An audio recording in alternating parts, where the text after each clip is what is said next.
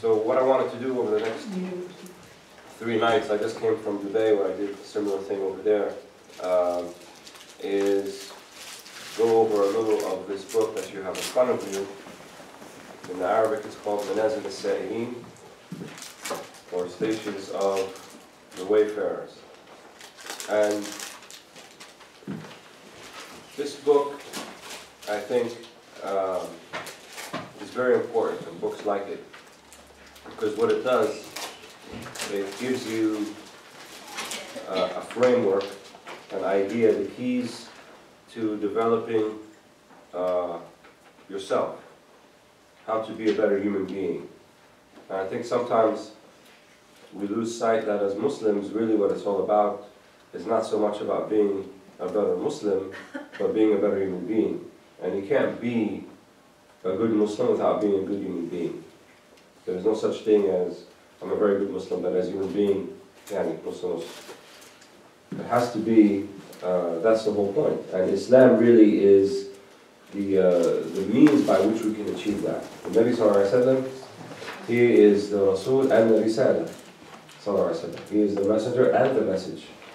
So everything about him is a message to us and remains a message to us. And I think in the very divisive times that we live in today, people lose sight of that. A lot of the rhetoric, a lot of the discourse that goes back and forth between opposing groups loses sight of the very basic, intrinsic human qualities that should guide our path. And we get caught up in sort of trivial matters, so to speak, and then not practice exactly what we're here to do. And so everyone has needs. Human beings have physical needs, and they also have emotional and spiritual needs. And if those emotional and spiritual needs are not met by something that is pure, then they'll be met by something that is poisonous.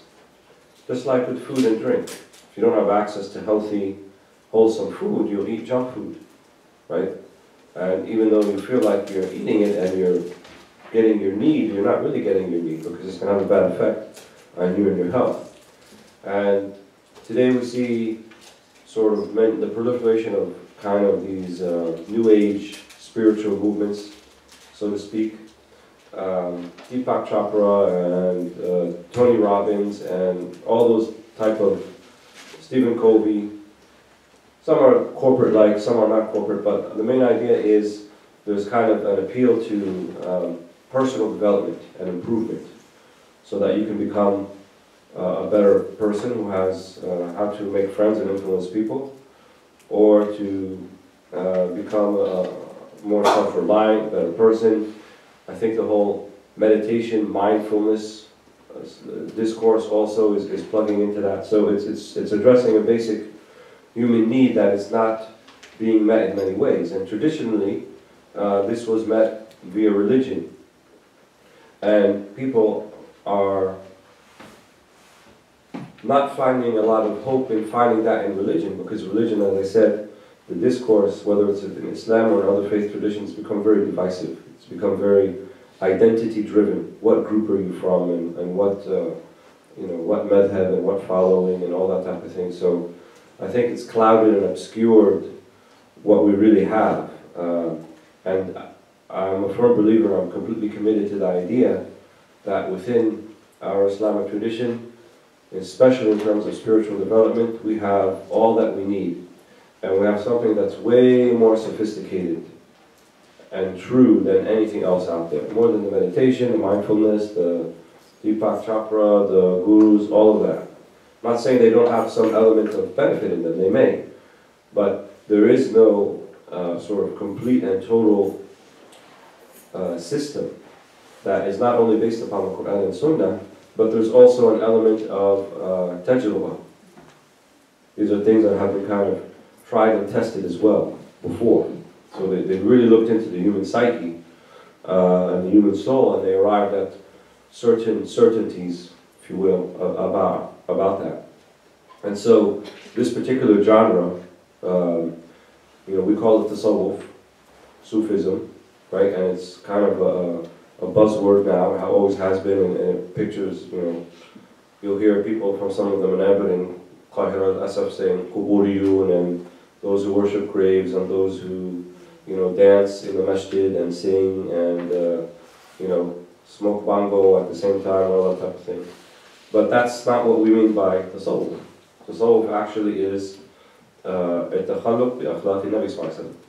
There's many ta'rifat, there's many definitions to it, but one of the, I think the most succinct and best ones is you learn to have the character of the Prophet Muhammad sallallahu alaihi wasallam. So the Sunnah reflects that. The Sunnah, it'll tell you about what the Prophet sallallahu alaihi wasallam, how he sat, how he ate, how he dealt with people, how he worshipped Allah subhanahu wa ta'ala, his ibadat. So these are actions. But Nabi sallallahu alaihi wasallam also had ahwal.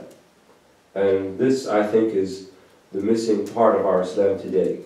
That there is a big concern, rightly so, but perhaps an overemphasis on kind of the do's and don'ts of Islam, halal and haram, and we lose sight of, that those things are really a means to something bigger and better, and it's to embody the ahwal, the states, the maqamat of the salihin, of the awliya, of ultimately the Prophet Muhammad sallallahu alaihi wasallam. So, as I said, this book comes from a particular genre which looks at these states and how one can progress from one to the next, and how one can, as I said, have a framework by which to evaluate, where you're at with that. You want to be someone who is ta'ib, wa zahid, muhib, and ayib, wa alim, wa munib. All these things that they're going to talk about, there are certain kind of milestones or marker posts along the road that you can identify to figure out if, where am I at with this. And the way that Sahib al-Manazil, Imam al-Harawi al-Ansari, he was from Herat, which is from the traditional intellectual center of Khorasan, which included back then parts of modern-day Iran and Afghanistan and some of the northern Central Asian states. Nowadays, Herat is in Afghanistan. And he wrote this book, and he divided it into 10 chapters of 10 states, so 100 altogether. The first one is called Bab al-Yaqadha, the chapter of awakening.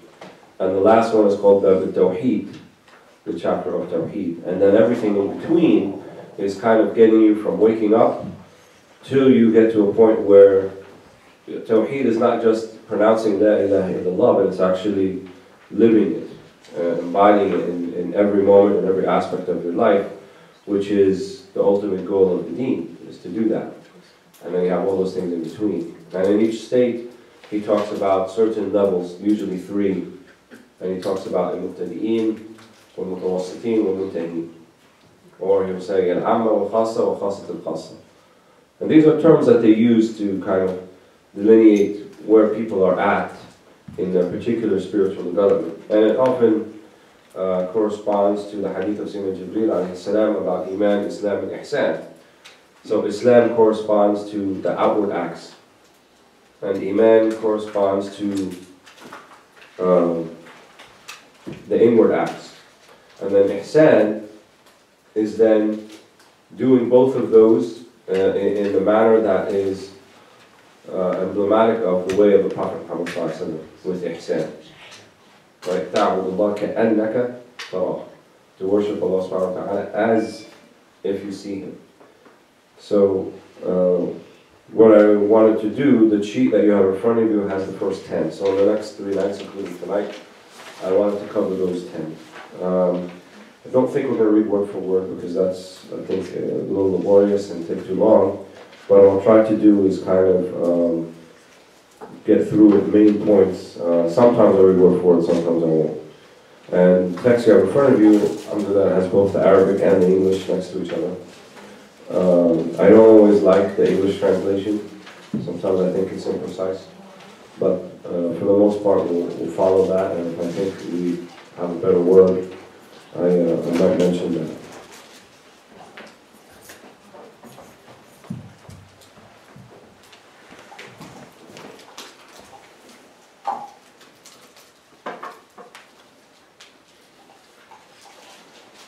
So, in the introduction, on page 28, after he does the traditional basmala, alhamdulillah, and salawat, salawat, and the Nabi sallallahu alaihi wasallam, he then says that he wrote this book out of a request from some of his students. And what he maintains is that he wrote this book to sort of formalize it, to make it a discipline. So the study of Tasawwuf in this manner is actually a sort of academic discipline, much in the same way that we study hadith or tafsir or fiqh or usul al-fiqh. So, when people say madhab al-Sufiyya or harakat al-Sufiyya, these terms are not applicable. At best, they're imprecise. At worst, they mischaracterize and misrepresent. Because Sufiyya is not a harakah. It's not a movement in that sense. It's not an ideological movement like other harakat. And it's not a madhab.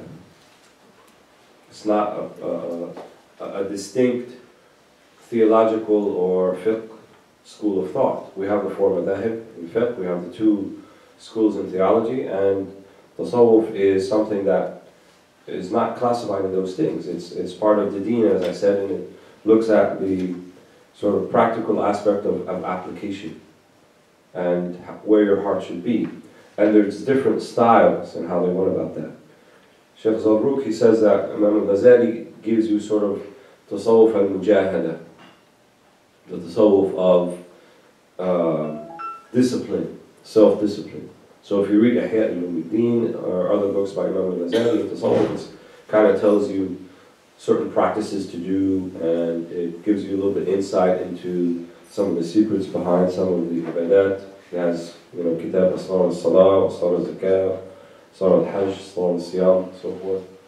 And there's another type of genre, which would be this book that he calls Mujahadat al-Fana. That literally means the mujahada that's put into, or tasawwuf al-fana, which means to kind of remove the impurities from your soul. Remove the obstacles that prevent you from actually having a better ibadah, better relationship with Allah subhanahu wa ta'ala, better relationships with people, right? Because we have amrad, nafsiyya, right? We have greed, we have envy, we have jealousy, we have hubb al-riyasa, like to be in charge, we have hubb al-jah, was-sum'ah, want to have a good reputation, prestige, status, and many of these things, if they lead you around, if they take control of you, then they'll lead you to do acts purely for the sake of capturing people's attention. And that's a lesser form of shirk, right? Because when you do things not for Allah subhanahu wa ta'ala, and you're doing it for people, then it's as if you don't really care that Allah is looking at it, but that the people are taking attention for you. And so fana means fana in nafs. In other words, fana of the ego. So the ego, or nafs, gets in the way of a lot of things. And they used to say, النفس أخبث من 70 شيطانا, that the nafs is more despicable than 70 devils, because it's very devious, it's very tricky. It will convince you that what you're doing is perfectly right and maybe perfectly Islamic, and not to listen to the naysayers, not to listen to what people who may contravene what you have to say. So learning to kind of listen to the plotting and the tricks of the nafs is something that is very, very important for every Muslim to do. And we call this, an insaf. Right? Insaf means that you're very fair-minded when it comes to your own actions, especially as they relate and compare to other people. So if you get an argument with somebody or a dispute, the nafs is going to tell you you're right, they're wrong, automatically, right? Without really even considering what their argument is or what your argument is, or did I do anything to precipitate their discontent. So the nafs will disregard all of that and will say that. But if you have this insaf and learn to recognize within yourself, then you would say, well, there is always the possibility, at least I'll entertain it, that I'm wrong and they're right. And when you entertain that possibility, you not only have insaf, you have tawadu, you have humility, right? And these are prophetic character traits. So when we say takhalluq bi akhlaq an-Nabi sallallahu alaihi wasallam, it means to be like the Prophet sallallahu alaihi wasallam in those things, especially his character. So it's not just prophetic to stand in the first row for salah in masjid, but it's also prophetic that if when you leave the masjid and you see someone carrying off with your shoes, that the first thought to your mind should be maybe that they're stealing it. But rather maybe the first thought is, oh, maybe they took it by accident.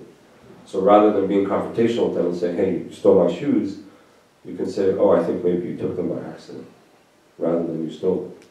That would be more prophetic than running after them and hitting them and grabbing them and saying, Harami, give me my shoes back. So, these are the type of things that I think have always brought people more into Islam and have attracted them more to the deen, because they see the transformational power of the prophetic teachings of the Prophet Muhammad sallallahu alaihi wasallam. So Imam al-Harawi, he said he wrote this in response to some of his students asking to write something more formal. And he wrote it to, as he says here, to distinguish between the different stations. He calls them manazil, sometimes they're called maqams, maqamat. And they differentiate these from ahwal. So the hal is something that you may feel on a temporary basis in reaction to a particular event or a particular act of worship. So most people, when they come back from Umrah or Hajj, there's a particular hal that they're in, right? They're different. And usually that state doesn't last a long time. It goes away. And people recognize this hal thing and they want more of it. That's why I think the Umrah has kind of become this sort of siyaha diniyya, that people want to keep going back and back because they realize, like, I changed and I was good and I want that again. And they're trying to, capture that hal. But the thing is, those ahwal are not supposed to last. They're kind of spiritual gifts, and the feeling that you have is not the point. It's supposed to help you along. So the maqam is where you sit for a longer period of time, or the manzala is where you sit for a longer period of time, rather than just being enamored with a particular good feeling or euphoria that you felt after you made Umrah, after you made Hajj, after you prayed Eid, whatever it might be. So any of those devotional acts, that's not what it's supposed to be. But the actual work of the maqam or the manazil, it's much more much harder to get through, because it's about removing impurities. Whereas these ahwal, I think it's more about jumping into a temporary state that makes you forget you have these mashakil, right? But sooner or later you come back to them and you realize that they're still there. So the maqam is supposed to kind of purify you from this. So if you look at the bottom of page 32 or 33 in Arabic,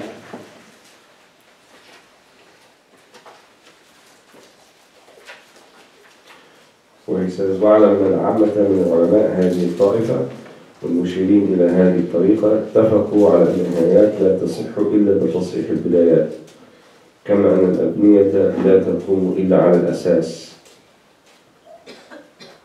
وتصحيح البدايات هو إقامة الأمر على مشاهدة الإخلاص ومتابعة السنة، وتعظيم النهي على مشاهدة الخوف ورعاية الحرمة والشفقة على العالم ببذل النصيحة وكف المؤنة ومجانبة كل صاحب يفسد الوقت وكل سبب يفسد القلب. So that's very important.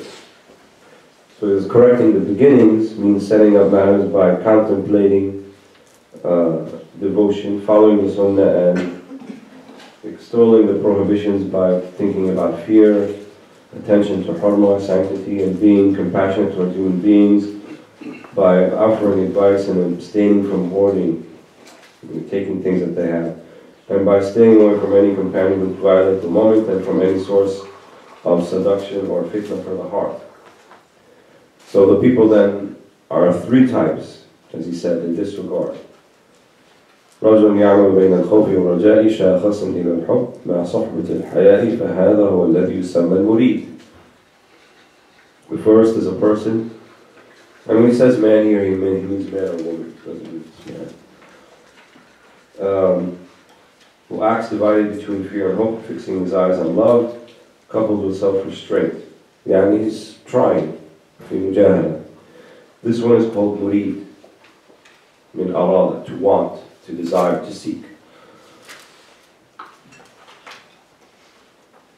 ورجل مختطف من وادي التفرق إلى وادي الجمع وهو الذي يقال له المراد.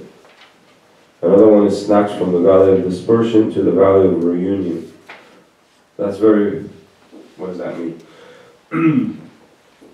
So it's not an actual wadi, it's not an actual valley, but التفرق or tafruqa means kind of a lack of realization and mushahada and witnessing of Allah subhanahu wa ta'ala in every moment, in every act. إلى وادي الجمع, which is the opposite, which is to witness Allah subhanahu wa ta'ala in every act and every moment.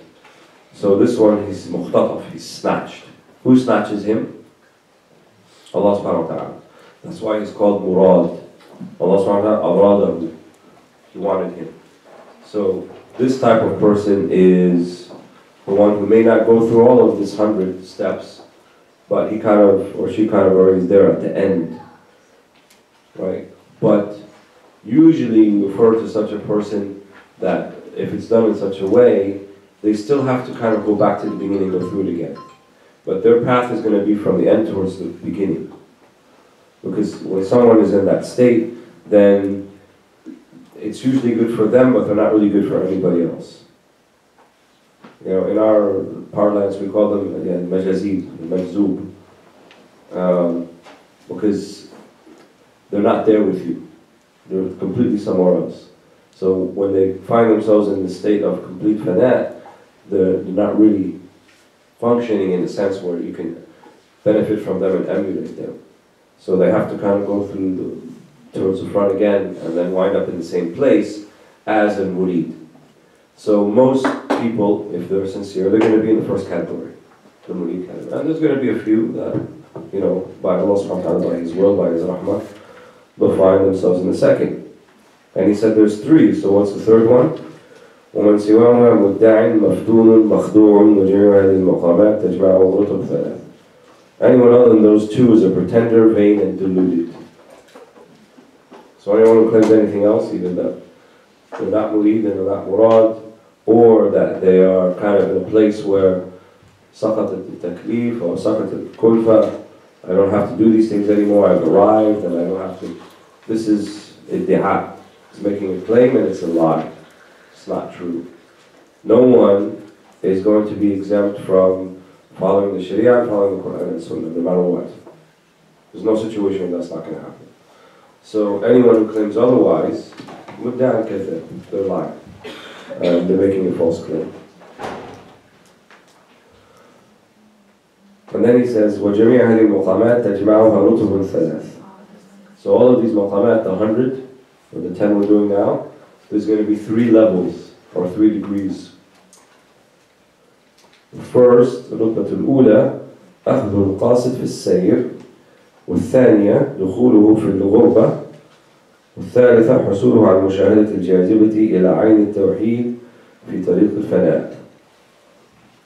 So the first, أخذ القاصد في السير, is when you begin, when you make a decision and say, I am not just going to live sort of the life that's on automatic pilot and just reactionary, but I want to be very deliberate and purposeful and thinking about the things that I do so I can be someone who I have the potential to be.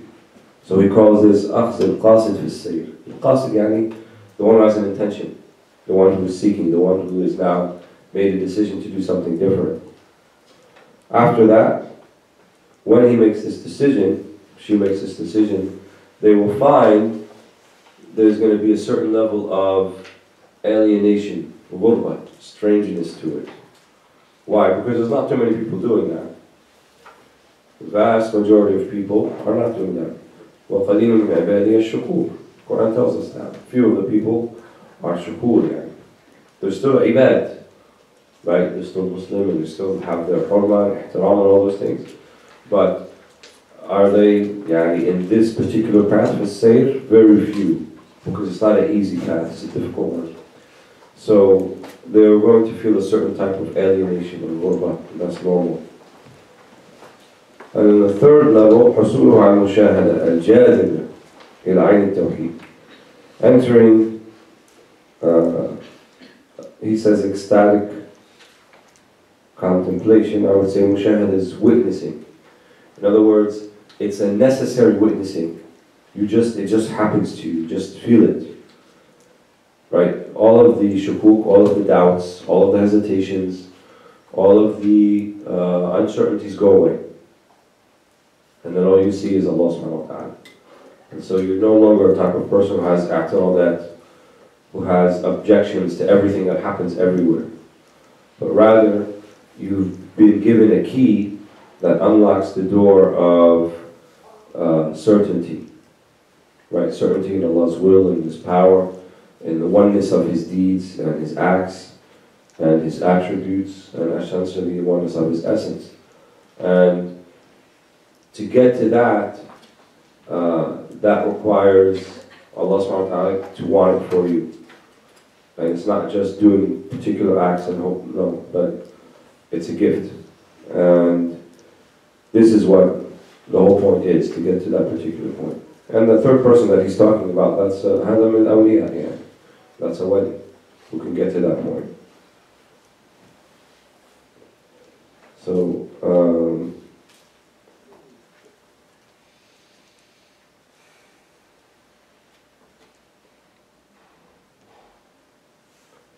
then he mentions hadith about hadith al-mufarridun, about the ones who are kind of alone and solitary, and they're the ones who tremble at the dhikr of Allah subhanahu wa ta'ala. And this is the one he's mentioning is the first rutbah.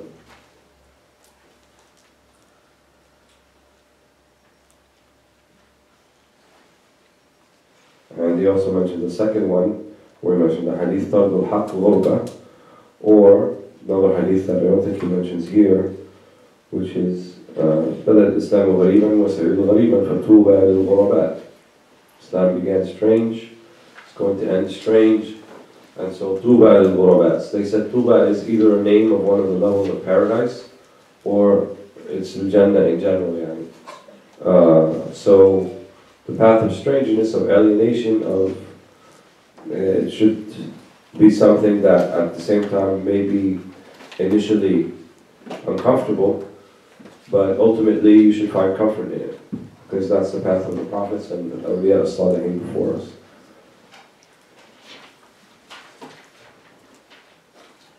And then he mentions the hadith of Iman, Islam and Ihsan in regards to the third level, about the mushahada. تَعْبُدُ اللَّهَ كَأَنَّكَ تَرَاهُ فَإِنْ لَمْ تَكُنْ تَرَاهُ فَإِنَّهُ يَرَاكَ. To worship Allah subhanahu wa ta'ala as if you see Him.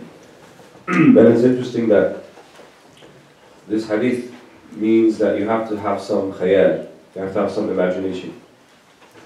Why? Because it's saying تَعْبُدُ اللَّهَ كَأَنَّكَ تَرَاهُ, as if you see Him, which means it's not going to happen literally, right? But when we say mushahada, it's a type of khayali mushahada, right? Type of imaginary. In other words, you have not necessarily an image in your head of seeing Allah, but the concept of seeing Allah and everything. And that's the goal of ihsan. And that's better than just knowing that Allah sees you. That's an intellectual understanding. Know that He sees you. But to see Him is something different and much higher altogether. So the next page, 40-41, he talks about all of the particular abwab. So each of the 10 has a chapter heading. So they begin with al-bidayat, then al-akhlaq, then al-ahwal, then al-abwab, then al-usul, al-wilayat, al-nihayat, mu'amalat, al-awdiya, wal-haqa'iq. So from beginnings all the way to endings, as you can see. And what we're only going to do now is the beginnings, and hopefully at a later date we'll do the rest of them. And then the part we're going to read, the beginnings, has 10 in them.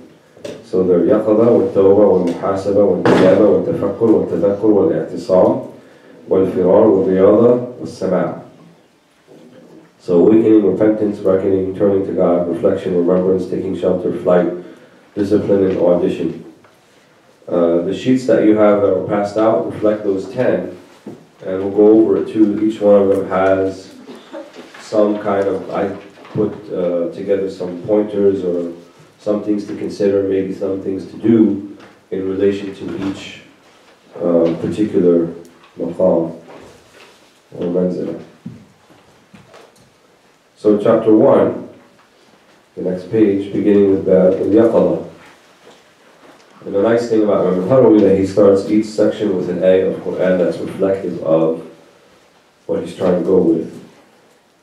قال الله عز وجل قل إنما أعيدكم بواحدة أن تقوموا لله. I exhort you to one thing only, to rise up to Allah. So it says القومة لله هي اليقظة من سنة الغفلة والنهوض من ورطة الفترة وهو أول ما يستنير قلب العبد بالحياة لرؤية نور التنبيه. So, awakening from this number of heedlessness, ghafla, right? And ghafla is usually the default state. And it's so default that people, even when they go to pray, they're still with ghafli, because they're thinking about other things, before, during, and after. So, sometimes people, the shuyukh are asked, how does one, have hudur in the prayer? How can I get to the point where, fakr fi salah, murakiz, and they said, you will not have hudur in the prayer until you have hudur outside of the prayer.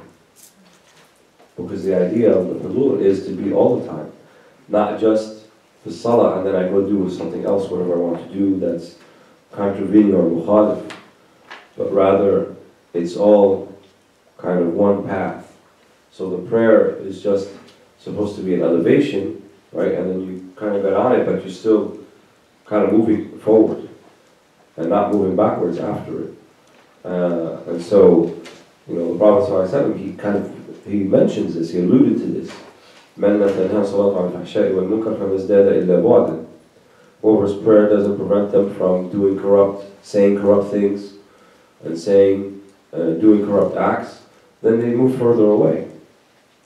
فَوَيْلٌ لِلْمُصَلِّينَ الَّذِينَ هُمْ عَنْ صَلَاتِهِمْ سَاهُونَ. Right? The Quran talks about إِقَامَةِ الصَّلَاةِ.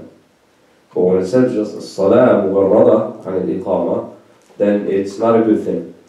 فَوَيْلٌ لِلْمُصَلِّينَ. Blame to them. Woe to them. ليش? الَّذِينَ هُمْ عَنْ صَلَاتِهِمْ سَاهُونَ. Because they're remiss about their prayer. It's just kind of a thing they do. But it's not the thing that's supposed to transform them. Just like people go to Umrah, Hajj, and they get transformed, that's the objective of the 5 prayers too. That after each prayer that you come out of it different than you went into it. Right? And to really do that, then you have to have this sort of tahakkum in your time.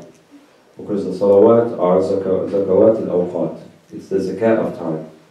Just like when we pay zakat, because sometimes, or usually, much of our income or some of it will be dubious.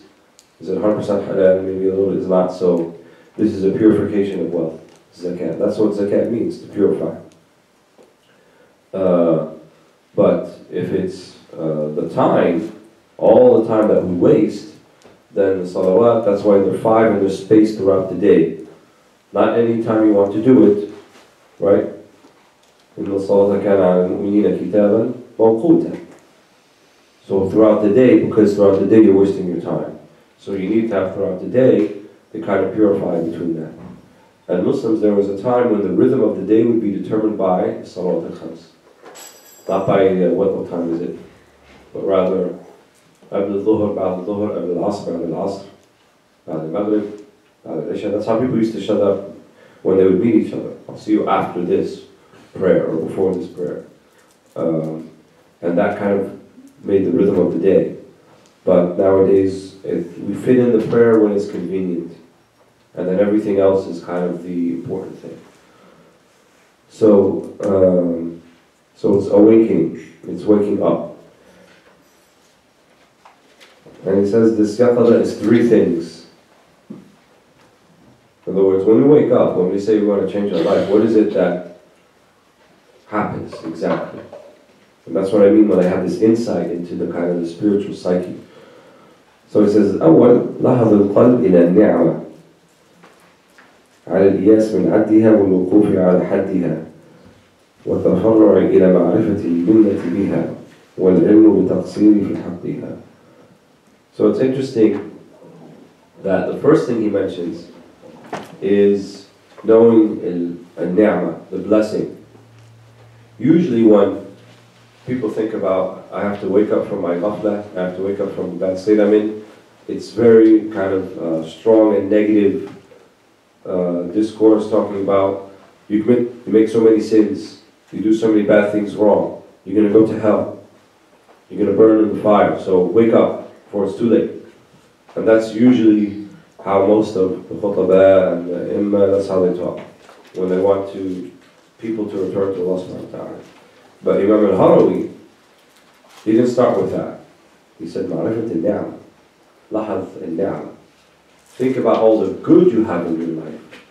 Right, so he wants to take us on a path, not of, I'm afraid to burn, but rather, I want to look at all the good, I want to be thankful. I want to show gratitude. Right? And to me, this is what makes, these people, the true people of Tasawwuf, distinctive from other people. In that they know that the human heart, what appeals to it, and what's going to move it. Yes, some people will be motivated by fear and driven by it, and he doesn't neglect that. It's the second thing that he mentions. But the first thing that he mentions is knowing the ni'mah, lahad al-ni'mah, and knowing that you can never count how many blessings that you have. Right? So it's showing you that you're essentially in a good state. You're essentially in a pure state. But, show the right gratitude for it. Show the right shukr for it by doing the things that you're supposed to be doing. Why they can't uslub al-Nabi sallallahu alayhi wa sallam? That's how he was with people. He would say about Sayyidina Abdullah ibn Umar, نعم رجل عبد الله لولا أن يقوم الليل. How good is a Sahabi is Abdullah, but if he were to pray at night, then he'd be فوق الوصف. That's how we would motivate people, that's how we encourage them. مش أنت فلان ما راح النار، أنت مش عارف إيه، أنت كذاب، أنت كذا.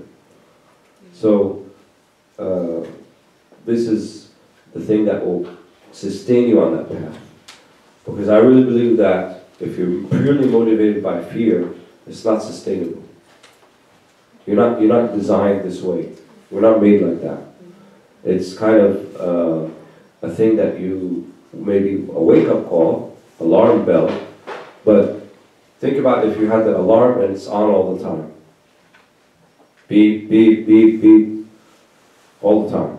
Music, right? We don't listen to that. But when we're constant pegging of hell, fire, it's like an alarm bell all the time. Alarm bell تنبهني مرة مرتين ثلاث مرات بس خلاص كفاية بعد كده. Just once the tanbih, waking up happens, then the thing that's more sustainable is to keep you there is thinking about all of the beautiful and good things Allah has given you.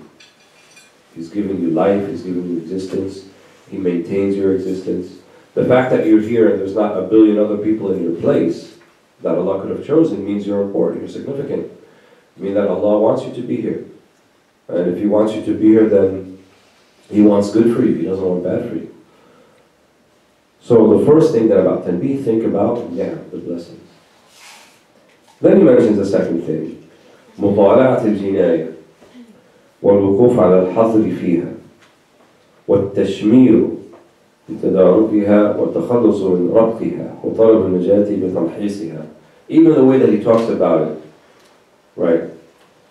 First he calls it the jinaya, which means that it's like, it's a transgression, it's a slip, but it's not something that defines the person. So, al-wuquf ala hadr fiha, right? To really realize and stop and know that it's very damaging to you. He doesn't say because you're going to go to hell because of it, but he says it's going to have some damaging effects on you, on your heart, right? If you're on this particular path, then know that when you commit a sin or a mistake like that, it kind of it gives you a detour, and it may take a while to come back.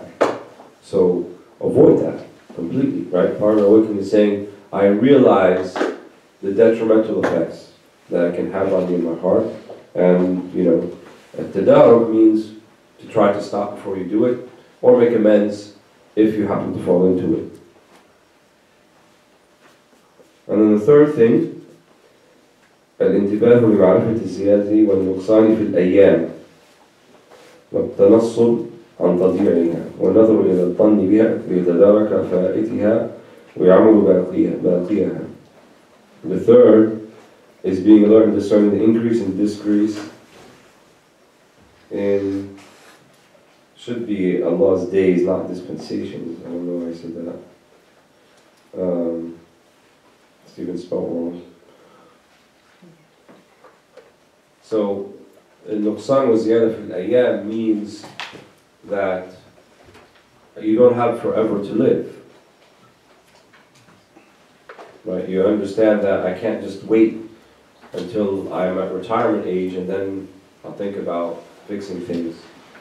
Or I'll wait until the kids are growing up a little bit. Or I'll wait until we're able to buy that house in the Sahel Shimal that we wanted, or I'll wait until, you're always going to have something to wait for. I'll wait till I finish college, I'll wait till I get this job, I'll wait till I do this. You're always going to be busy with something, right? Ibn Ata'illah secondary in the Hikam, he mentions this. Someone who keeps waiting and waiting, you're going to be waiting forever, because you're always going to be busy with something. So the idea then is to prioritize right now, right? There's no waiting, because it could be over for you tomorrow, or even before tomorrow.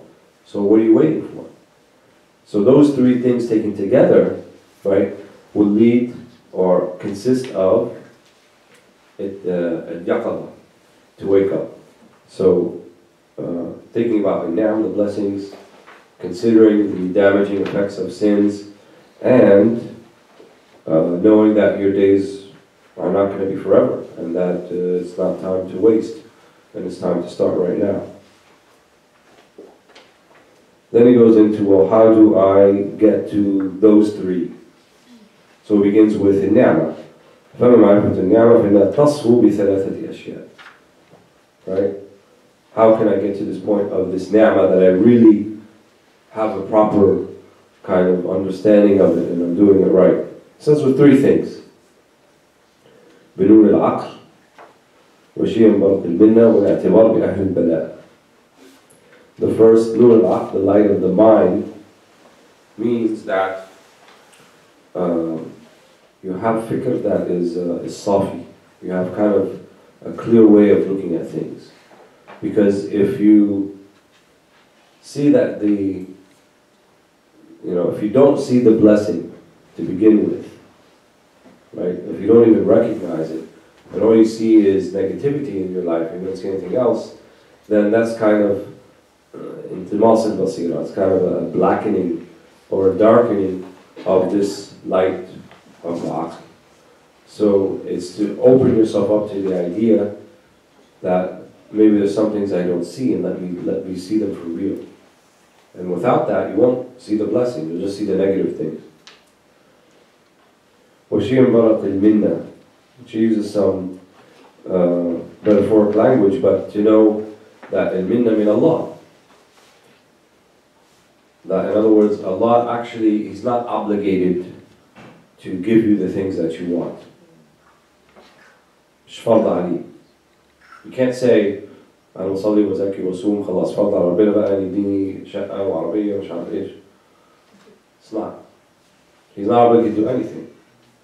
لا يسأل عما يفعل وهم يسألون. No one asks Him about what Allah does, but we are asked about what we do. And so this sort of tigara relationship that some of us have with Allah, we kind of make deals all the time. Right? أنا هعمل كذا وكذا وبعدين بقى يفتح عليك. The thing is you don't understand is if you do 1, 2, 3, هو ده الفتح أصلا.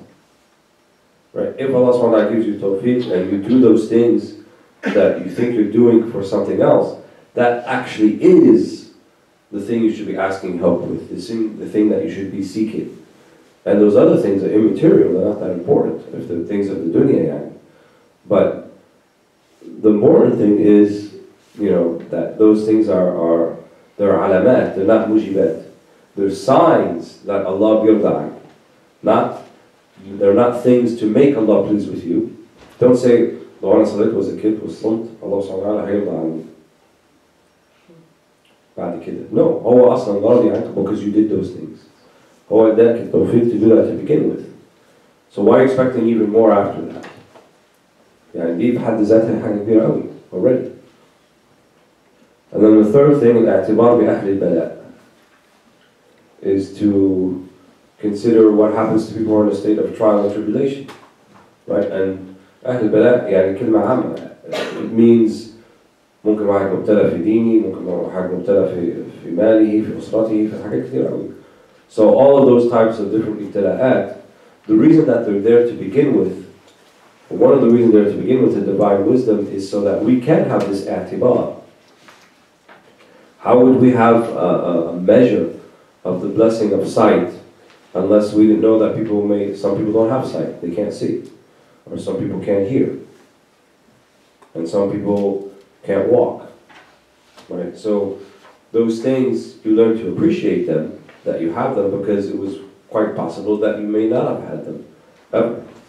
And so those people then, it's not a punishment to them. They're actually, they're like the sun and the moon and the stars and the planets. They're ayat min ayatillah. They're signs of Allah subhanahu wa ta'ala. Allah chose them for that purpose. Just like He chose the sun and the moon and the stars and the ocean and the mountains as ayat, right, to know Allah, they too become a means by which others can know Allah subhanahu wa ta'ala. So their maqam is ali, it's high. It's not something it's not a punishment to them. And then he says, how about mutala'at al-jinayah? How about kind of stopping at the sin and the mistake? What do we need to do that?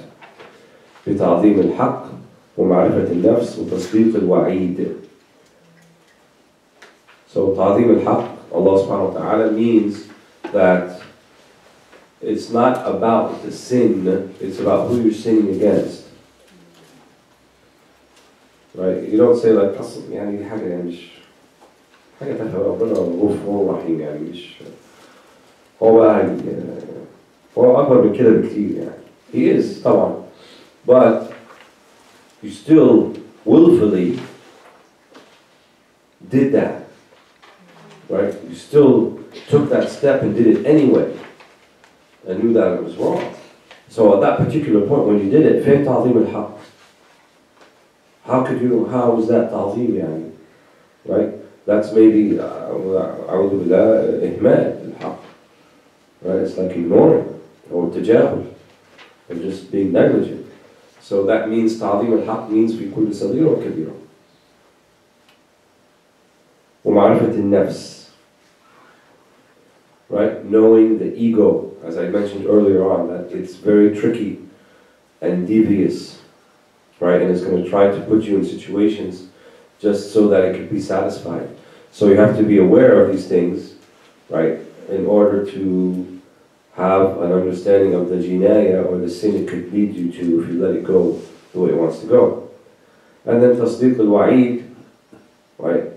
The Quran, when we talk about al-ayat that deals with al-jannah and ayat that deals with al-nar, the first one is called al-wa'ad. Wa'ad means promise. Inna Allah la yukhlifu al-mi'ad. He always carries out what he promises. Amma al-wa'id, it means threat. And the ulama of Aqidah, they said the threat doesn't necessarily have to be carried out. So when there's a threat with hellfire, with punishment, with these things, it doesn't mean that Allah is promising it's going to happen to people, but it is the possibility.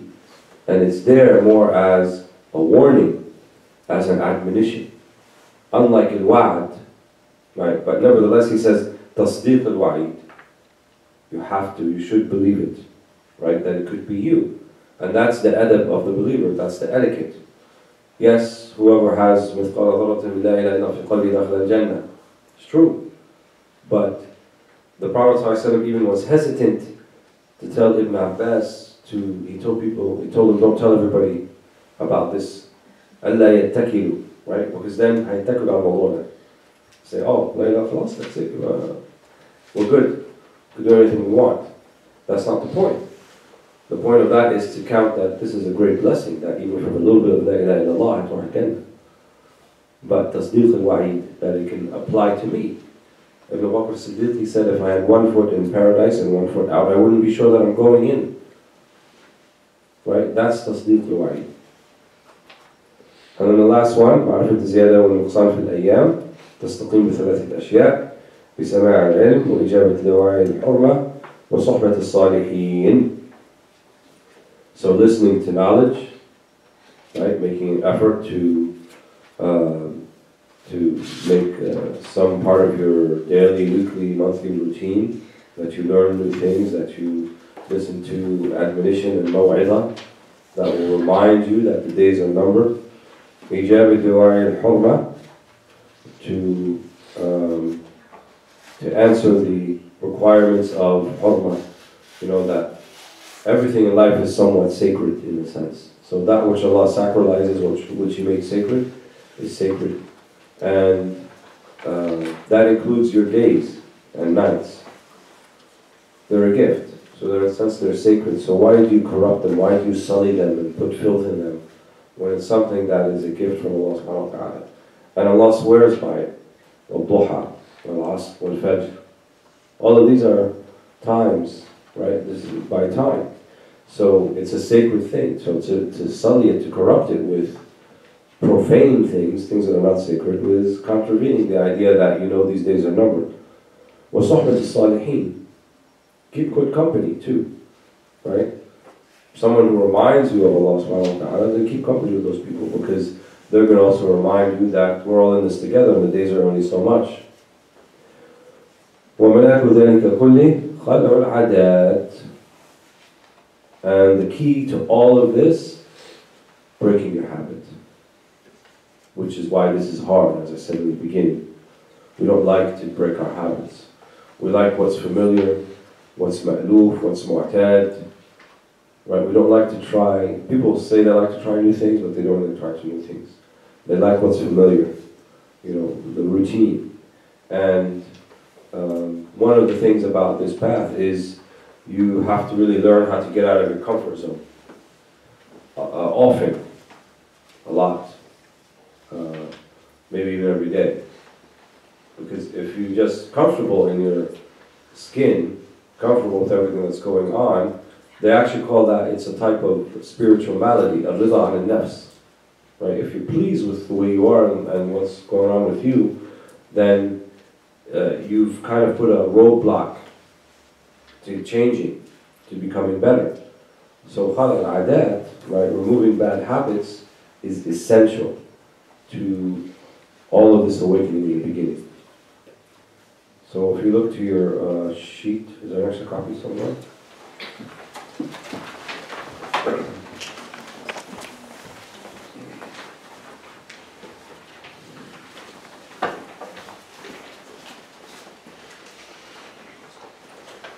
These are just simple exercises or things that you might be able to do. So I said, al-yaqadha, count 10 of your blessings that you have right now. If you can't think of 10, يعني في شيء غلط. Because you should be able to think of like a million. But 10, 10 is nothing. But if you make a habit of thinking about those things, right? And I think even all those self-help guru guys, Stephen Covey, they say something like that, like, to be happy, always think about the good things you have in your life and don't worry about the bad things and so forth. We call this ni'mah, because من خلال النعمة يأتي تعظيم المنعم. Right, when you think about the ni'mah, the blessing, then this is how you can learn to recognize المنعم, meaning Allah subhanahu wa ta'ala. So, the Prophet ﷺ said about him, الشمائل كان يجل النعمة وإن دقت. He used to see the ni'mah as a big deal, even if it seems small. And the reason for that is because it's not about a ni'mah itself, it's about al-mun'im, the one who gave it to you. And we even do that in real life, right? If you get a present like a card that just has words in it from someone you don't care too much about, or that you don't have a relationship with so much, like a friend at work, a colleague. They send a birthday card around and they all signed it and they give it to you. It's like, okay, it's a nice thing, kois, tamam. But if you get a note or a card for someone that you love, right, someone that you may be pursuing, it's a whole different thing when you get that card, because that's something that you have a lot of, not ta'zim, but you have more of a greater appreciation that comes from that particular source.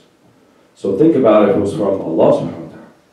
So even the little things should be a big deal, right? So think 10 of your blessings. Think about how you should show proper gratitude for them, right? So if I have the blessing of life, then I should use my life in a good way.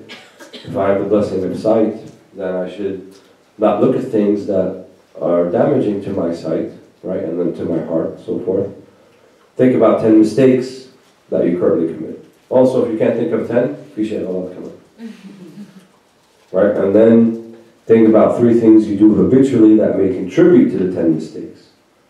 Because one of the things about this path and about Islam in general is that it doesn't tell you to just stop cold turkey and khalas, just have the will and it will stop. It actually tells us, help yourself by avoiding the circumstances and situations that may lead to those things where you make mistakes. So let's say you have a path that you walk every day to go to work or to school, and you pass by kushk and bibi'a cigarette, and you have a problem with cigarettes. So usually by habit, you walk by, oh, okay, I wasn't going to smoke today, but madam, I'm passing by, you buy a thing. What do you think the smart thing would be? Why should I tempt myself every day as I walk past that? Why don't I just take a different route if I can? Take another way, another street, drive another place. In order so that I take myself out of the situation where I am tempted.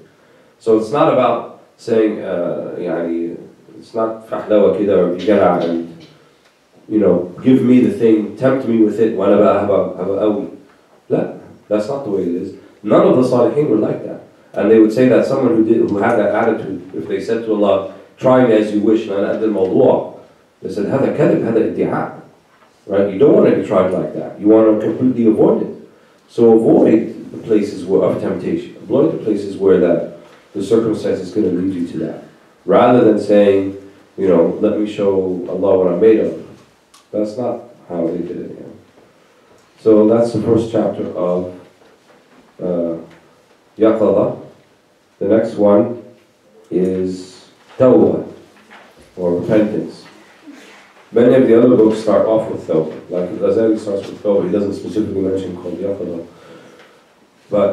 And they say Tawbah is Awal Maqam al-Sadiqeen, which is true. So the Sadiq or a Sayyid is the one who's made a decision to do something different, to live a different type of life. But you don't get to that unless you have Yaqadha, to begin with, you wake up. So لازم اليقظة, right? And then ممكن تبدأ طريقة السلوك. So he begins with the آية ومن لم يتب فأولئك هم الظالمون فأسقط اسم الظلم على التائب والتوبة لا تصح إلا بعد معرفة الذنب وهي أن تنظر في الذنب إلى ثلاثة أشياء. So he mentions here that whoever does tawbah, who repents, does itab, then at least they remove the minimum that happens. You're no longer zalim. أسقط اسم الظلم. Because he said ومن لم يتب فأولئك هم الظالمون. يعني الذي يتوب ليس من الظالمين. The one who makes tawbah is not from the ظالمين. So there is no other. It is the most basic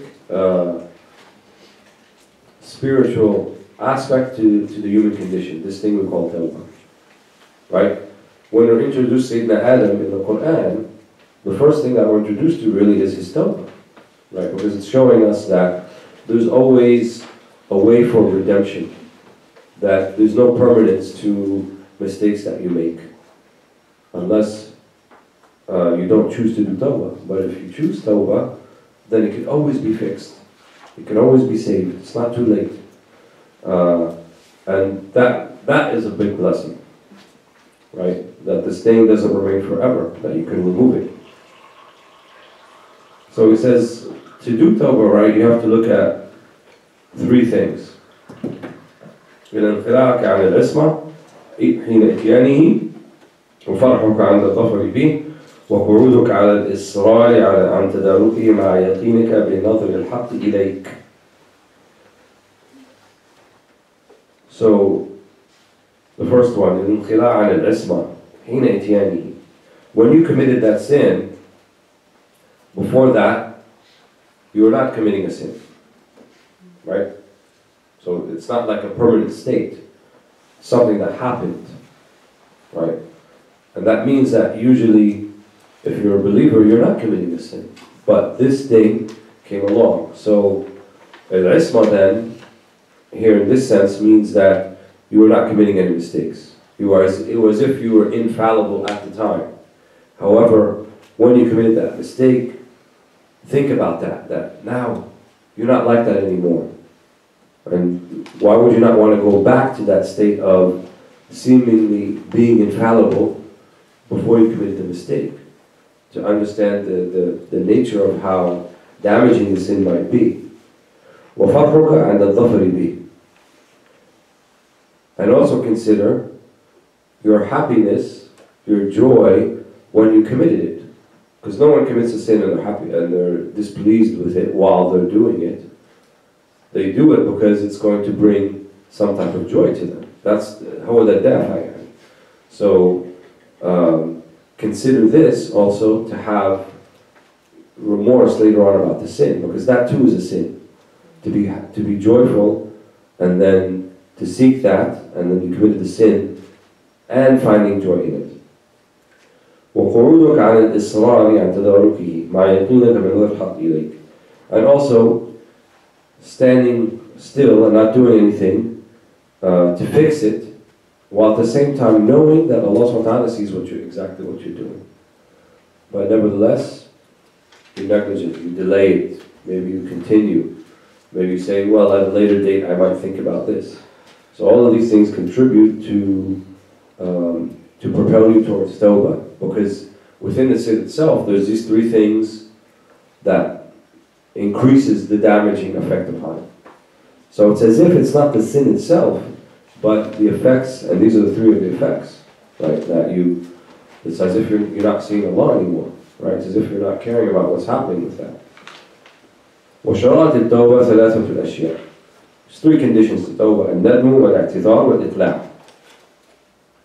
To be remorseful, which some of them said is not really a condition you can go about and fulfill easily, right? And nadmu tawbah fil hadith, it means haqiqat al-tawbah, like you can't have tawbah, it's not going to count, it's not real, unless you regret it. What type of tawbah is it if you don't regret it? Right? Like some of these apologies that politicians make today, والله لو الحاجة دي قلتها جرحت شعورك أنا آسف. إيه؟ يعني لو if this أنت فعلا جرحت شعوري. So there's no اعتراف. There's no acknowledgement. And the basic thing about Tawbah, you acknowledge it was wrong. Not if you were offended it was wrong. It was غلط وخلاص. So you remove this kind of fake preamble to it saying, you know, if this and this and this and if you didn't like it. So you, in that sense, you make it more about the person than about yourself. Right? It's like, معلش انت زعلت بس, you know, آسف. But على فكرة انت غلطان عشان انت زعلت. That's what you're saying almost. Rather than saying, I made a mistake. And your reaction is completely justified, even if you didn't have the reaction, that's not the point. I did something wrong. So a net, a regret means that you realize that takes place in your heart. والاعتذار, right? I'tidar here translates as apology, but it's bigger than apology. It also means rectification, islah. Right? It's not just enough to say sorry unless if there's other things involved. If you said something about someone, if you backbit them, ghiba or namima, and they weren't there, it's not enough to say sorry to the person. You have to fix it. By doing what? Going to the group that you were talking to. If you said, على فكرة فلان ده بيصلي في التيشيرت ومش عارف ايش whatever. أو فلان ده هو على فكرة مش صادق قوي يعني بيكذب كتير. And you said that in front of people. If it's true, دي اسمها غيبة. If it's true. If it's not true, اسمها نميمة, which is worse. So even if it's true about them, you shouldn't go spreading it like that. So the thing is, then you go back to those people and say, you know what, I made a mistake, I misspoke. I don't know what I'm talking about. Just ignore what I said. Because it's very, very damaging, right? When you change the people's perception of somebody based upon maybe your perception may not be right or a lie, it's like you killed them. Right? It's like خلاص انت شطبت هذا الشخص من قائمة هؤلاء الناس يعني. He's blacklisted back again. It's very, very damaging. Especially nowadays in the age of media, social media, internet, because if you wrote it somewhere, right, even if you delete your Facebook comment or your tweet, someone could have captured it and it's still there. It doesn't go away. It could be there a very long time. And it's happened to people when, you know, a certain thing, they made a mistake. If they go search the name of that person, khalas, on the first page of Google, always that thing's going to come up. 5-10 years later. That's the thing that everybody knows, that they become famous for. Even though maybe they moved on, and maybe they apologized, but since we kind of recorded it, and it sticks around. So especially now, I think, when we have this high level of documentation of the things that we do online, you have to be very, very careful about the things you put out there. And then he says, حقائق التوبة, 3 things, the reality of it. تعظيم الجناية واتهام التوبة وطلب إعذار الخليقة.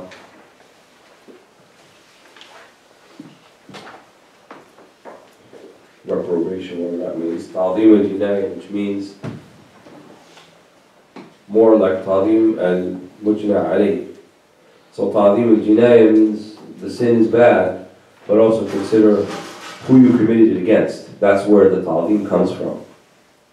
That's why it's so bad. And that's why the ni'mah is so great. See how it's all in relationship to Allah subhanahu wa ta'ala. But people generally, they dismiss things because they think, so what? Who got affected? That's what we usually think. But madam Allah subhanahu wa ta'ala, that should be enough for us to stop. That's what we mean by ta'zeem. And ta'zeem is the state of the heart, right? It's not logic. Some people, they're like, على فكرة الموضوع مش logic يعني أنا مش مقتنع. So, who says your logic is right? You guys remember TOK logic? So sometimes your logic is wrong. Sometimes التسلسل اللوجيك بتاعك مش صح. الترتيب مش صح. And sometimes things don't enter into logic. The ahkam of Allah subhanahu wa ta'ala are two types. Al-mu'allala, right? In other words, those that have logic behind them, there's a reason, it makes sense. يعني تحريم الخمرة مثلا, it makes sense because في ترغيب للعقل وممكن واحد يتصرف تصرف مش لو ما كانش سكران ما كانش يتصرف كده وكده. Yeah, that makes sense. But some things, they're not mu'allala. They're ta'abudiyya. What they say by ta'abud is there because Allah says so. However, even the ta'abudi doesn't mean that it doesn't have a hikmah, a wisdom. Right? But the difference between hikmah and illah, the hikmah is something that not everybody may arrive at and understand. أما العلة دي واضحة للفقهاء مثلا. It's easy or it's discernible for the people who need to know it in order to relate it to other ahkam. So if we say, for example, الخمر محرمة هي مسكرة, that means أي مسكر هيبقى إيه؟ حرام برضه. So why? Because the illah is clear. However, al-hikmah doesn't work that way. So if we say, طيب الله سبحانه وتعالى خلى صلاة المغرب 3 ركعات والعشاء 4, اشمعنى؟ Do we say ملوش أي سبب? No, we don't say ملوش أي سبب. في إيه؟ حكمة. But we don't know what that hikmah is. We may never know what the hikmah is. But everything about أحكام الله, everything, كلها حكمة. There's nothing like, just in vain. يعني. There's nothing like it just has no reason for it. There's a reason for everything. Why بنسبح 33 after الصلوات? Why not 55 ولا 100 ولا؟ لا, هو ده المفتاح. Right? And sometimes these hikam relate not to things that we can perceive, but things that we cannot perceive. Right? 33 is the best. Afterwards, subhanallah, alhamdulillah, wallahu akbar, li, because it's a key. Right? Like you have the key that has the teeth on it. You can have a very nice gold key, ذهب وبتاع يعني مليون, but it doesn't open the door you need to open. At that point, it's ولا قيمة, it's zero, it's worthless. But you have the key that's made of plastic, right? But it has the right teeth, and it unlocks the door that you really need to get into. At that point, حط أي قيمة, still more than that. So the Sharia works like that, especially for the ibadat.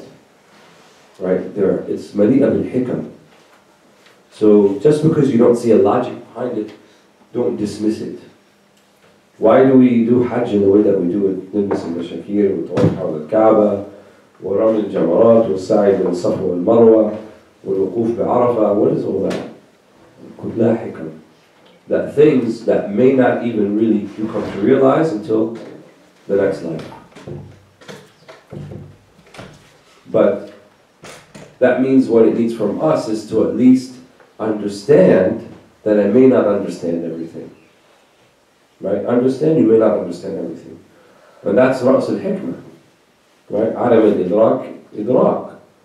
Knowing that you don't know and can't understand everything, that's really the eye, the opening to knowing. وطلب أو اتهام التوبة. What is اتهام التوبة? He says here, doubting the repentance, not doubting it, but being suspicious of your sincerity, ikhlas, in it.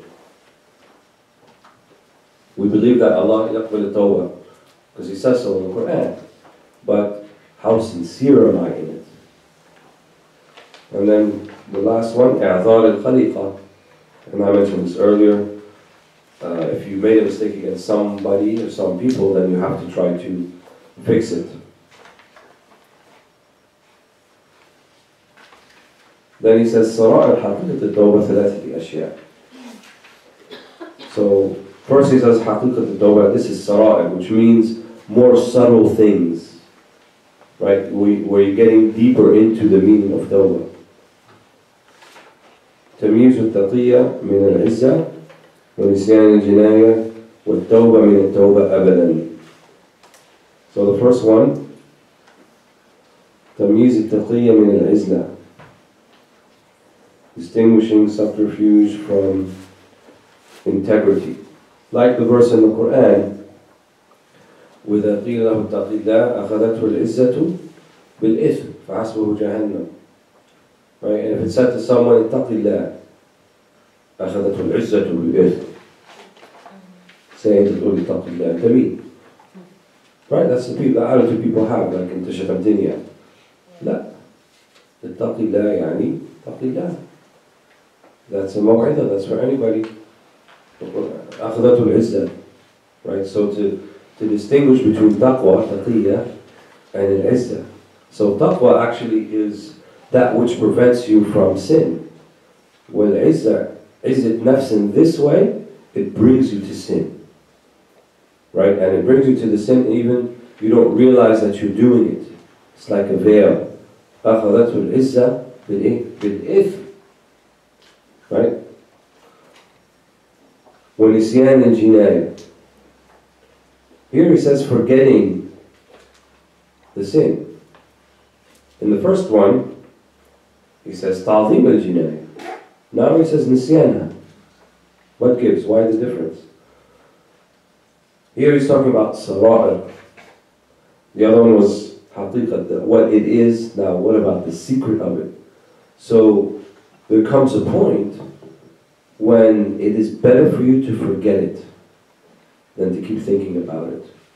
When you move on, you've moved on, khalas, don't keep thinking about it. Because that's not you anymore. You could think of the you that did that as a different person. And you've moved on from that.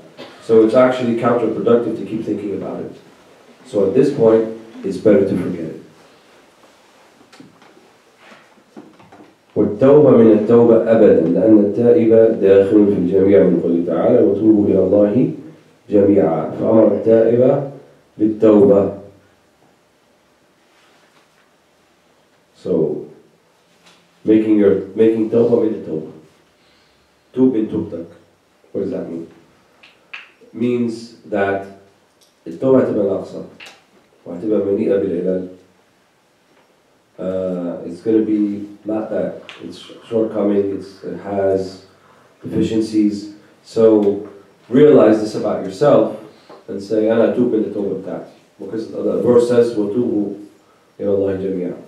So جميعًا includes حتى التائب, right? Even when he's making tawbah, هو داخل في الخطاب.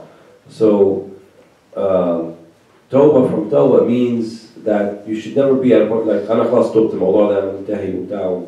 Stop asking me about it. Not to other people, but inside yourself. Tub min at-tawbah.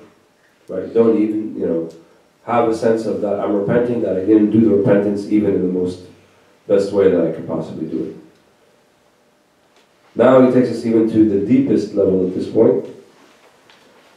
لطائف صراء التوبة. Three things too.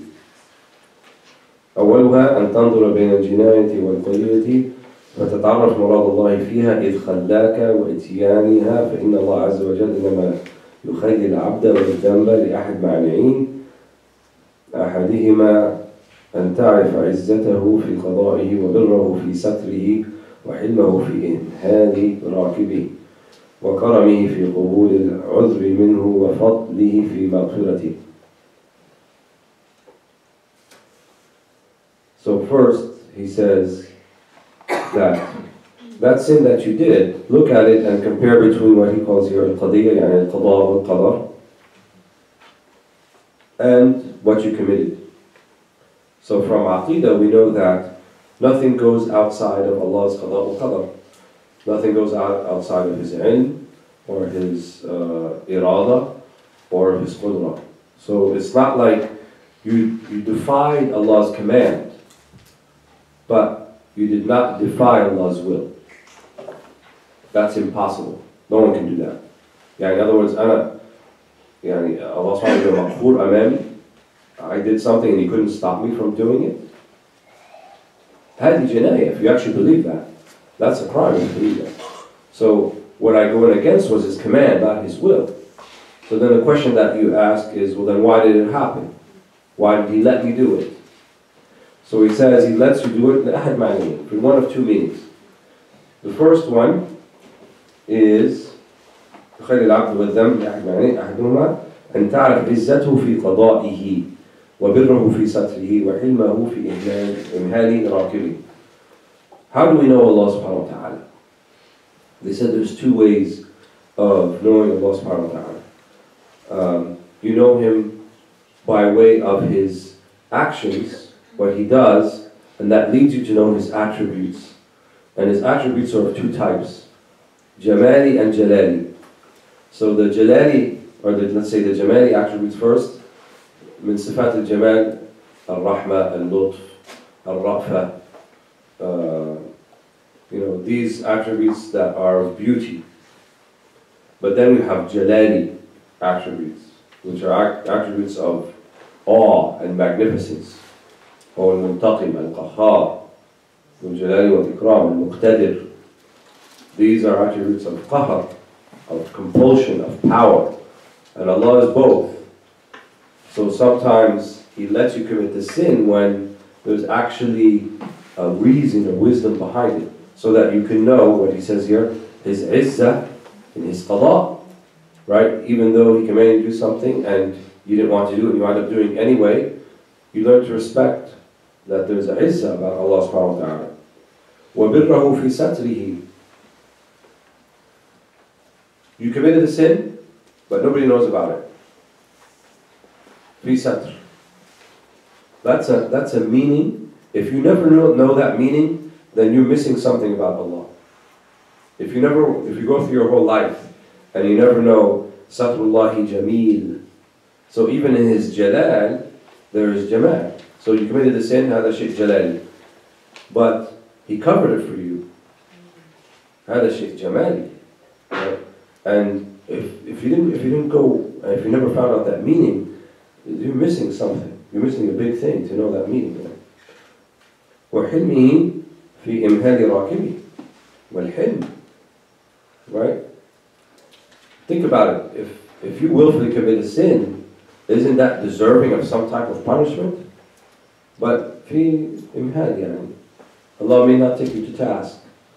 You continue on. Some people will say, well, if it was a sin, it was really bad, that Allah would strike me down and punish me. هذا غلط, right? That means you don't understand Allah subhanahu wa ta'ala. This is actually about His birr and His hilm. He's being clement with you, He's being easy with you. So the way to look at it is, despite all of my mistakes and all of my shortcomings, He still gives me pause, which is imhad. He still gives me a chance. Anyway. So this is what we call al-fahm anillah, really understanding how Allah and the relationship between you and Him. وَكَرَمِهِ فِي قُبُولِ الْعُذْرِ مِنْهُ. Right? He accepts your forgiveness. هو كريم. How many of the people who don't accept forgiveness from other people? Allah always accepts it. He'll always take it from you, no matter what. وَفَضْلِهِ فِي مَغْفِرَتِهِ. And His grace in accepting your forgiveness to the degree that it's no longer there. It's like it didn't happen. It's like it didn't happen. No one forgives like that except Allah. No human being can forgive like that. No matter if they forgive you, but like the idea that it didn't even happen, unless you did some type of mind or memory erasing procedure, they're always going to remember it. So it's not like it didn't happen. They may learn to live with it, but it's not like it didn't happen. But for Allah subhanahu wa ta'ala, literally it's like it didn't happen. Yawm al-Qiyamah, you're not going to see it there. You're not going to see it in the hisab. Remember, khalis, it's mawqood. The second reason, ليقيم على العبد حجة عدله فيعاقبه على ذنبه بحجته. Right? لله الحجة البالغة. Right? Allah has the hujjah. If He wants to deal with you by His adl, He has every right and reason to, because you did commit that sin, you did commit that mistake. And for some people, they're going to find that. And for others, they're not going to find that. But Allah is just. Right? Allah doesn't, لَيْسَ بِظَلَّامٍ لِلْعَبِيدِ. He doesn't wrong anybody even one little bit. So if that's the case, He still has recourse because you did do that. وممكن يعاملك بعدله. طبعا we wish that Allah subhanahu wa ta'ala يعاملنا بفضله وبكرمه وبرحمته وليس بعدله.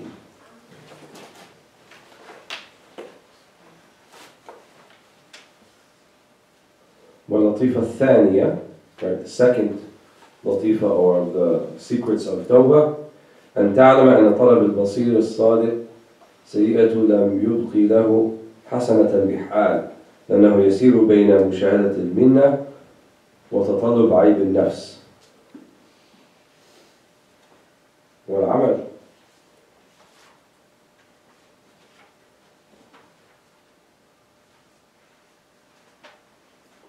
So this is deep, right? It says, either way you don't have hasanat.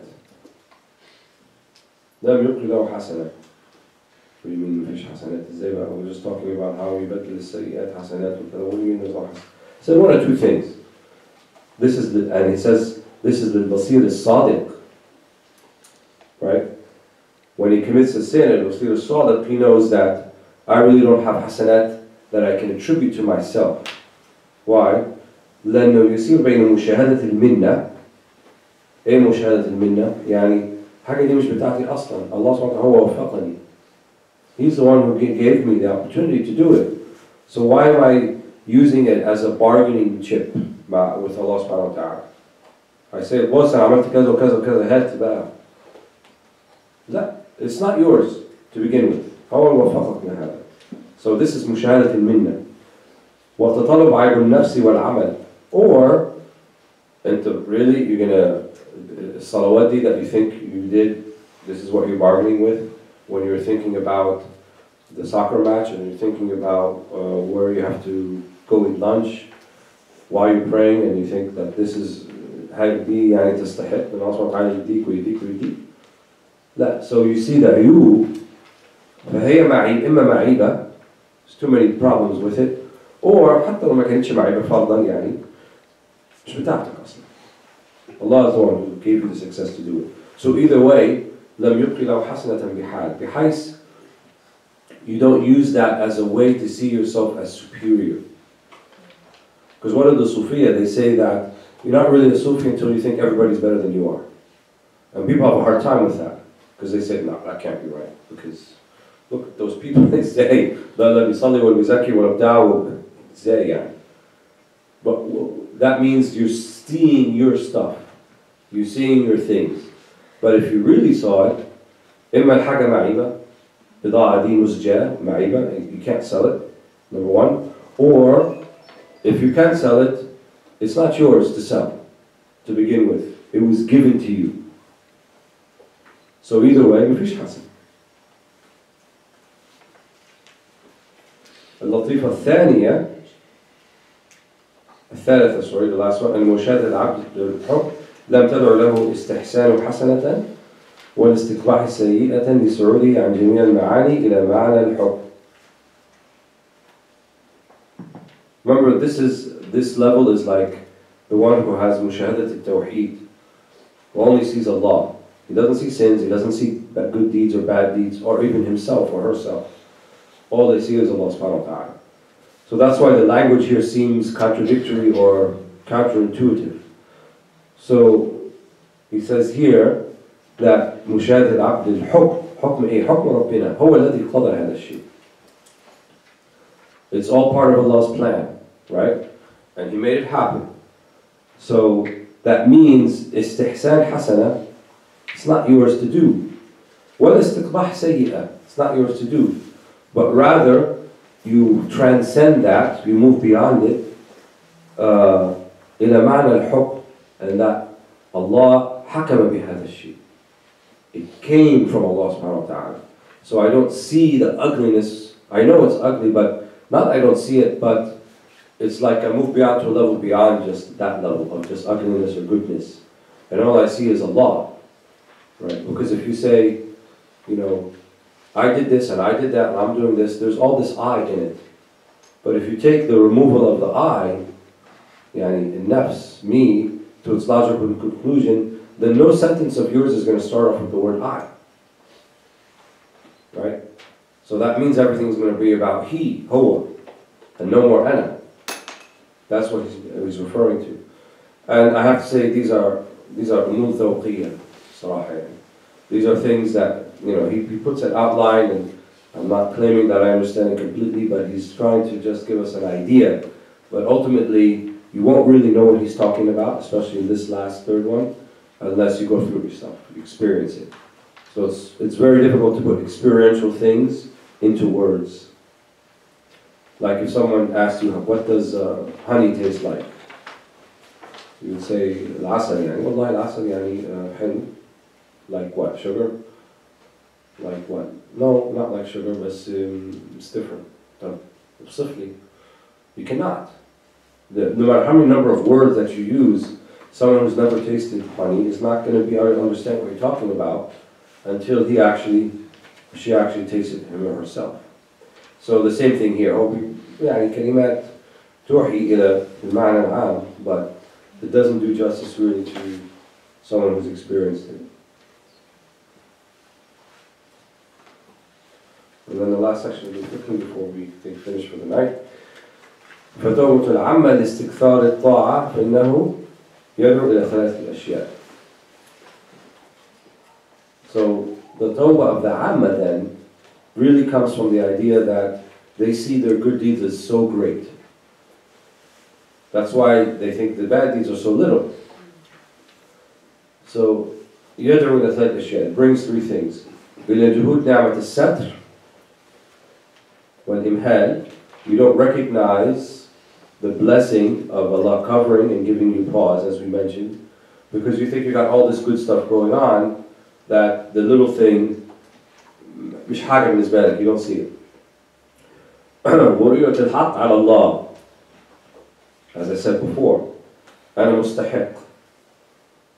Right? أنا لي حقوق على ربنا سبحانه وتعالى. أنا عملت له كذا وكذا, مش هو طالب مني الحاجة دي وأنا عملتها, يبقى بقى هو يوافي بعهده. Zen. Who says you have rights upon Allah subhanahu wa ta'ala? He has rights upon you. It doesn't work that way. It's the other way around completely. But someone who sees only his deeds and in essence sees only themselves, they will never think like that.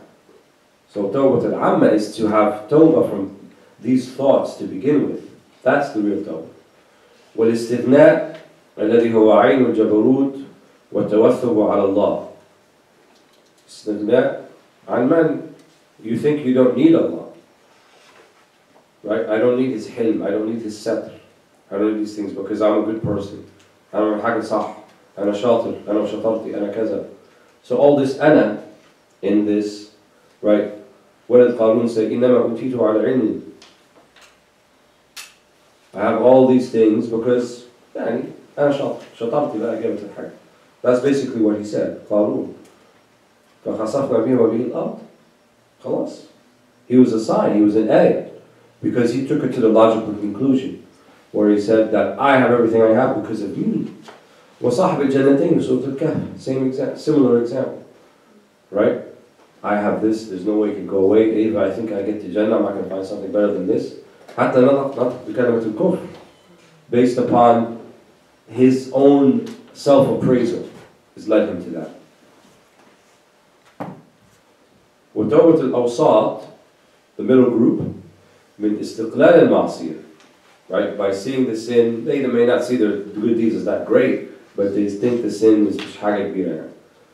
وهو عين الجرأة والمبارزة ومحض التزين بالحمية والاسترسال بالقطيع, describing that. وتوبة الخاصة, the select group, من تضييع الوقت, إنه يدعو إلى درك النقيصة ويطفئ نار المراقبة ويكدر عين الصحبة.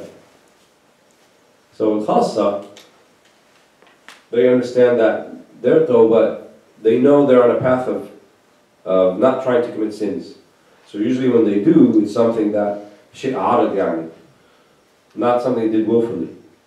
But they know they waste a lot of time, and they're not using their time wisely. And so they make tawbah from that bad use of time. تضييع الوقت. فإنه يدعو إلى درك النقيصة ويدخل إلى المراقبة. Right? Because مراقبة means you're vigilant of your time. You're watching what's going on and what's going on. Like every step and everything that you say and you look at, you know, you want it to have a purpose. You want it to be deliberate. You don't want it just to be كده حاجة عفوية and there's no meaning behind it. So they're looking for meaning in all the things that they do. So their tawbah would be when they lose sight of that, when they slip in that sense. ولا يتم مقام التوبة إلا بالانتهاء إلى التوبة مما دون الحق ثم رؤية علة تلك التوبة ثم التوبة من رؤية تلك العلة.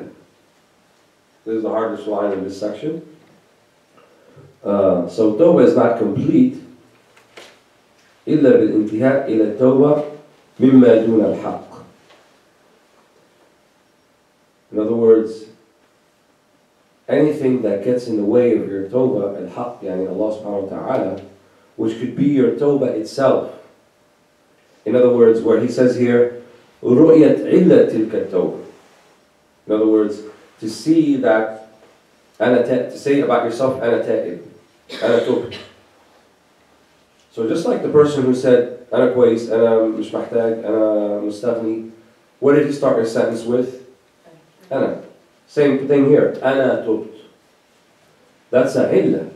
When you see your tawbah and you attribute it to yourself, it's no different than any other thing that you do. So when you attribute to yourself, say أَنَا تُبْتُ, في شوية حظ نفس, right? There's a little bit عزة نفس in that. When you say أَنَا تُبْتُ, وهي دي العلة. So he says, تُبْ عن تلك العلة. Right? Make tawbah from this illah that you see your own tawbah. ثم التوبة من رؤية تلك العلة. Which means, على فكرة أنا تبت بس أنا ملاحظ أن أنا يعني واخد بالي من التوبة ف يعني أنا كويس بقى. لا. You seeing العلة فتوب من دي كمان. You get what I'm saying? Does that make sense? So, huh? Yeah. يعني? توبة section. Huh? توبة section. So في واحد بيقول أنا تبت وأنا كويس. Right? He says توب من هذه.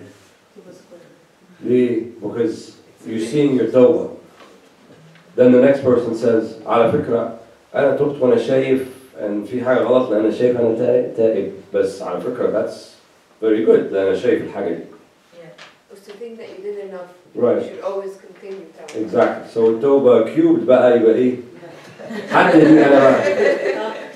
But the thing he doesn't say here is it could actually be infinite, right? You could always say, well, I saw that I didn't have it though.